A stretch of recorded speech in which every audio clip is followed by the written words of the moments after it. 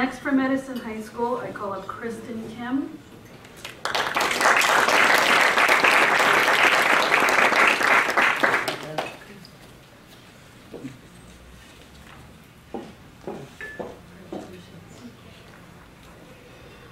Christin Kim is a Korean American who is now a senior at Edison High School.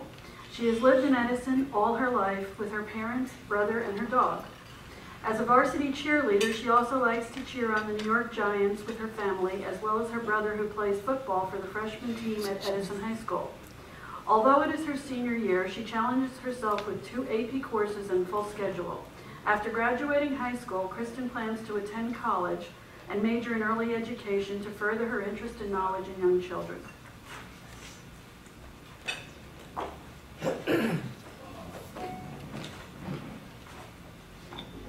Good morning.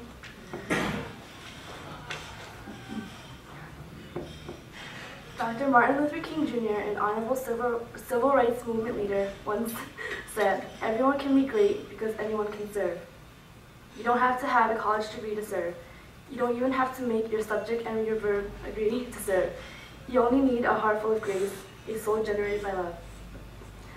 Volunteering and service is never about oneself, but always about how one can give back to his or her community.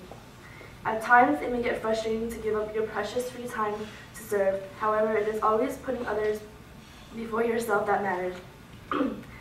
Growing up in a Christian household, I was always motivated to volunteer. My parents have encouraged me to give up a few hours every week to help those who need it. As I got older, I started to be involved in sleepaway retreats and VBS events as a counselor. Not only did this give me experience, but it also taught me how to be humble. One event after the other, I found myself enjoying and making a difference just by giving up a couple hours of my time. I have been involved in the CARE Charity Walk, Halloween at the High, Volleyball for Charity, helping out at the elementary school, and much more. One of the most memorable experiences I had was an event called Harvest of Hope. It is a program that my church has been involved in to make a difference in America's poverty and hunger.